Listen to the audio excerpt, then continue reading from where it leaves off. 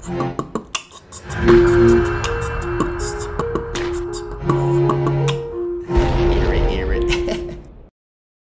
guys, I'm TinoC, and in today's video we're going to talk about Warlock Super damage. So the next season is going to have a Gambit pinnacle weapon, and I'm going to be grinding my butt off in Gambit. You're not always going to have your clanmates to insta-melt the primeval, so there's going to be a lot of solo games out there, you know? And a really important aspect of the game is boss damage. And that brought me to my question: when it comes to single targets, what super does the most damage, and by how much? What exotics can I use to increase the amount of super damage? And unfortunately guys, when it comes to warlocks, there's only one exotic armor piece that will increase the amount of super damage that you can throw out there, and that is Geomag stabilizers. I mean, you have the Crown of Tempest, but unfortunately that doesn't increase the amount of damage. You have to actually get kills to extend the super duration. Unfortunately, when dealing with a single target, this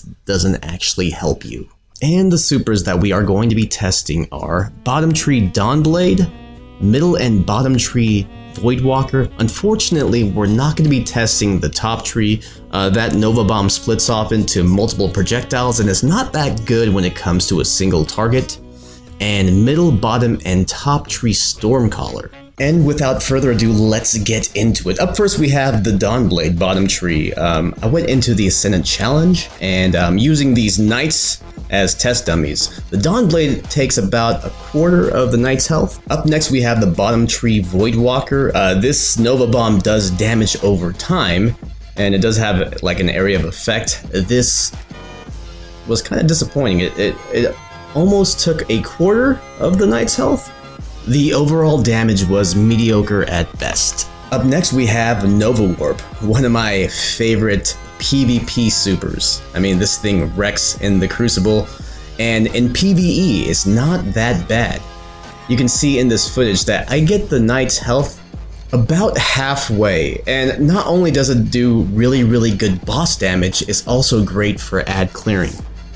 Up next, we have Top Tree Stormcaller. Now, this does not have landfall, however, it does do a lot of damage and is also great for ad clearing. When it comes to a single target, I mean, it's okay.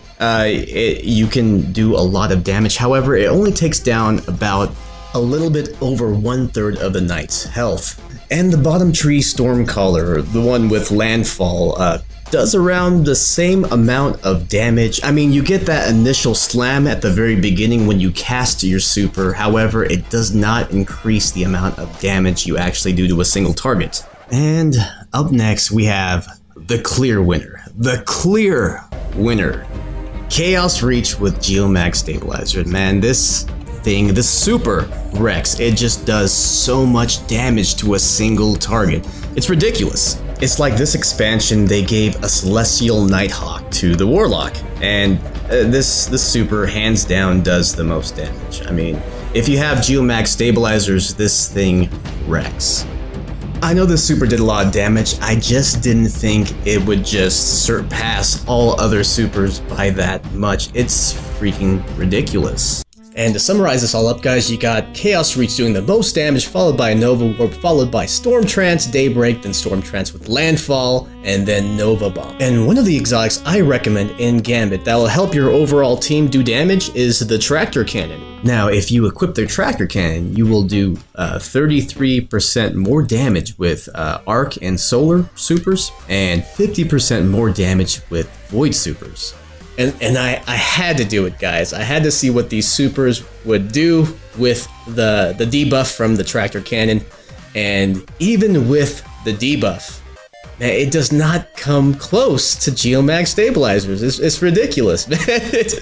That super does so much damage. However, I mean, the thing that comes close, of course, is going to be your Nova Warp. And it does take the Knight down like 2/3 of its health.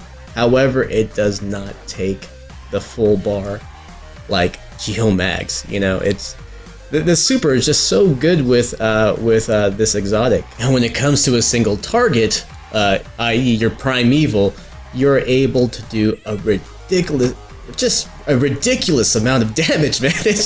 You could just see that primeval melt right in front of you. And guys, I know it's hard to get this exotic, and I hope you get it, especially with the new season coming up, and Gambit is going to be a thing.